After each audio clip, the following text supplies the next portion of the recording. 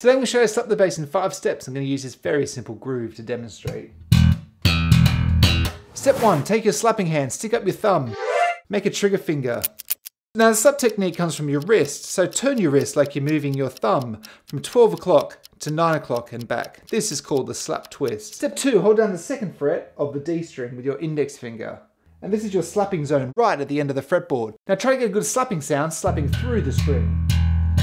If you hit your target, you won't need to slap too hard.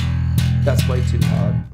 Now try the pop. You'll need to hook that trigger finger under the D string and pull up the D string using the slap twist. Remember, it all comes from the wrist. Step 5. Slap the E string, and on the rebound, pop the D string using the slap twist.